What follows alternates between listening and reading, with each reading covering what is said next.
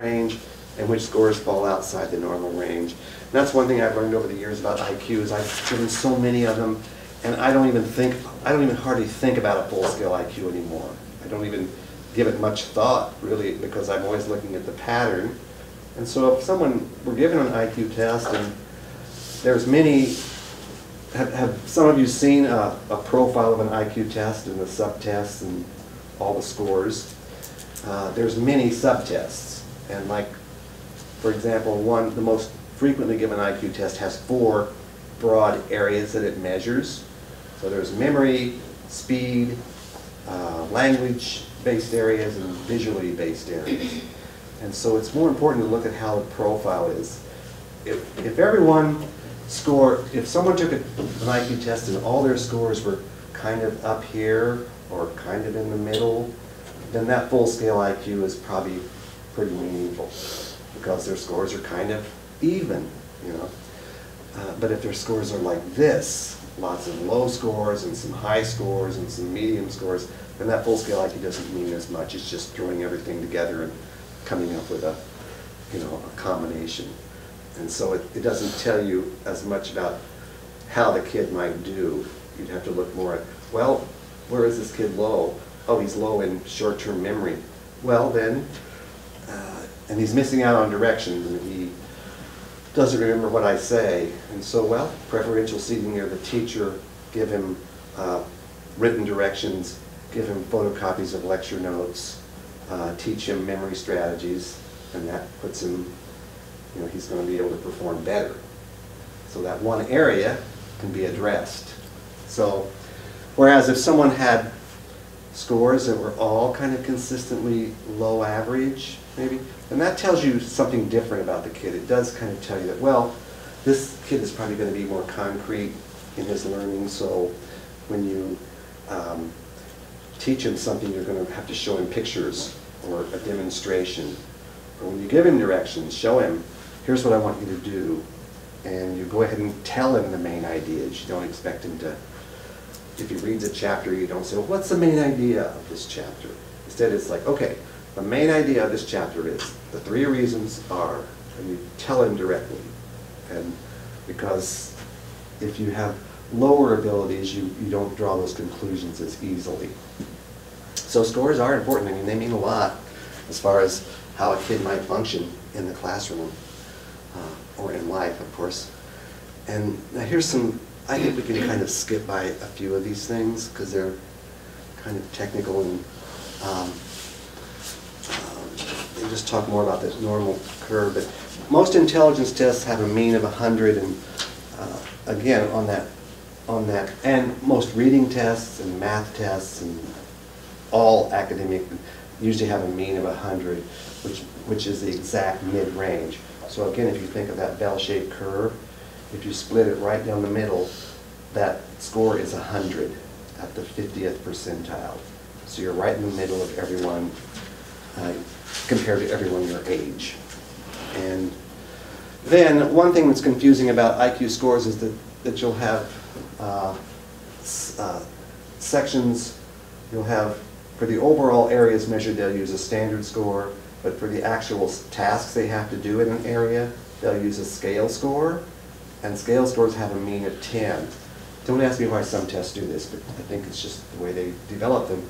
And so you see scores jumping all over the place, like here's 100 for the verbal score, but the actual tasks they had to do, they may have 10s or 9s or 8s.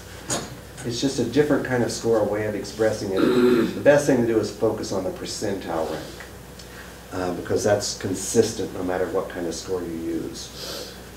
I'll show you an example, but anyway, so whatever percentile rank score you obtain, it means that your score was better than whatever percentage you obtained. Like if you're at the 75th percentile, you did better than 75% of the people your age, theoretically, and only 25% did better than you. So 75% would be upper end of average. That would be a good score. Yeah? Is it too simplistic to say that if you have a full scale of, let's say 90, that you want to see the broad score or the standard score around 90? In terms, you know what I'm saying? Because you're getting at the variations in the 4 areas. And I hear that a lot in meetings, well, we've got a full scale of this, so we want to see standard scores of this. Is that too simplistic? Well, if you have a standard score of 90 on an IQ test, are you saying that we want to see standard scores of 90 on academic tests? Yes. To show that they're kind of achieving at a level commensurate with their IQ.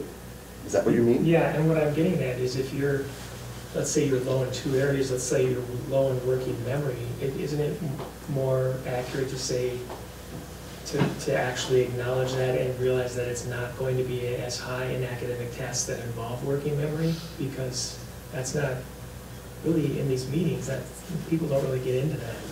I think that's fair. I think that's a fair thing to say. You might, almost all tests are going to require some working memory. But what's more important is that whenever you look at that IQ and it's 90, the overall IQ is 90, and it's 90 because working memory pulled it down, pulled the overall IQ down, it's more important to look at how they did in all 4 areas. Now I'm talking about the Wechsler Intelligence Scale, which is the most frequently given. It's more important to talk about how they did in all 4 areas, as far as how they might function in class. Keep in mind, like, there is an alternative IQ you can come up with if working memory and processing speed are significantly weaker than the other 2 areas of verbal comprehension and perceptual organization. Because so many people who have learning disorders or attention disorders or brain damage, an accident or any kind of disorder, those are the areas that are often most affected, is processing speed and working memory. So you can use a table, published by the test company, where you can come up with a different IQ that's just based on verbal comprehension and perceptual organization, the 2 top areas. They do that sometimes in the school, but this is becoming an accepted practice, where the weaknesses in processing speed and working memory don't really tell you as much about the kid. The other 2 areas are measuring higher level thinking, verbal comprehension and perceptual organization. And so it means that kid may not remember things very well because of working memory, or he may be slow in getting things done, but if you make accommodations, he should be able to comprehend and understand. Now, I don't know what you're referring to if the profile was like that, but if you have a working memory score of 70 and your full scale IQ is 90, that means that you probably did better in those other areas. And so the working memory task is misleading you. Well, as a special ed teacher, I was never taught how to look at these scores, analyze them, and tailor them into accommodations and services. Mm-hmm. And so that's what I'm trying to figure out, to give these kids the accommodations and the services that they need. Yeah. Instead of just throwing the standard accommodation in the IEP. Yeah. And yeah, so I think you do have to look at how they perform in certain areas. And so if you'd like, I could go ahead and we could just shift immediately to the ability testing and what it measures and what the implications are of those low scores. So, I mean, this is kind of,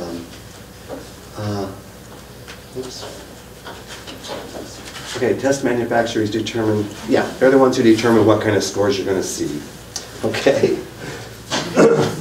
And so, and by the way, expect a variety of scores.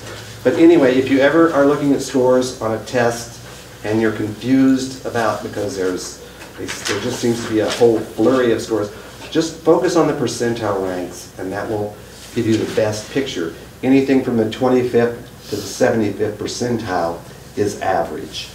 I know that's a big range, but especially if it's 50th, that means if it's around the 40s, 50s, 60s, that's pretty good. That's right in the middle. And so just focus on the percentiles if the scores seem confusing. There's also age scores and grade scores. And here's a descriptive classification. You have this in your handout, but usually these are the classifications that tests give scores. So if you see, This is definitely the classification for an IQ test, the WISC-4.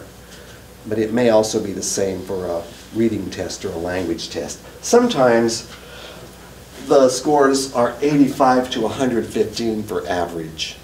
Now that puts you at the 15th percentile to the 85th percentile. So I think this gives you a better, most average people fall in this range. And okay, so we'll just go ahead and talk about the IQ test, and I'll show you how